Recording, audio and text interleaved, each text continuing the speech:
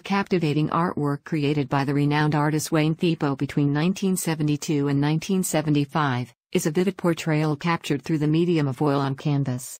Thiebaud's masterful strokes bring to life a sumptuous display of delectable delights meticulously arranged on a buffet table. With vibrant colors and intricate detailing, the painting mesmerizes viewers, inviting them to indulge in the tantalizing array of treats. Working with thickly applied paint, Thiebaud often spotlights his objects against pale backgrounds with the well-defined shadows characteristic of advertisements. In order to heighten their chromatic intensity, he outlines his forms in radiant colors to achieve a halo-like effect. In addition to his still lifes, Thiebaud also painted portraits in the same style, depicting solemn figures set against light, empty backgrounds.